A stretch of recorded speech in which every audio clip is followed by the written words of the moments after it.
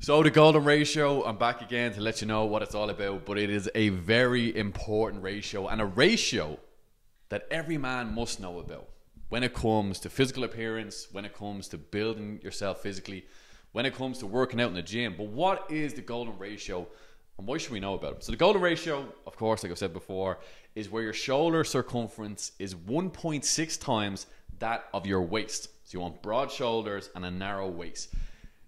You've probably seen a Nacho before. It's wide at the top and then it has that V taper where it goes narrow at the bottom. This is what we're looking for, a taut waist with big, broad shoulders. But how do we achieve a wider shoulder circumference? Like I said before, I'm glad you asked. I am glad that you asked, because there is one way we can do it with the mighty, with the superior, as some may call it, pull-up. The greatest exercise of all time, as it's known in many parts of the world. What pull-ups do is build width in your back.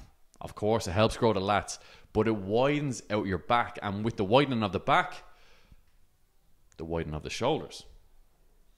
And with the widening of the shoulders, we increase the circumference of them as well.